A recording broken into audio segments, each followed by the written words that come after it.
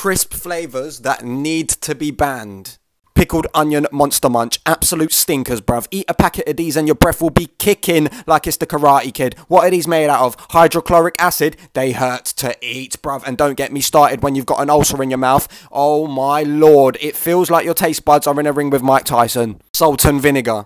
Shut up. Just shut up. Do you know what I mean? I will not be partaking in the consumption of this absolute waste of a crisp flavour. Any flavour of French fries. Now, these are the deadest crisps. Now, I know a couple man used to bust these in their lunchbox, and I can guarantee you these are the same man that get overly passionate about Fortnite, and when they don't win, they start crying, dash their Xbox controller out the window, and punch several holes in their wall.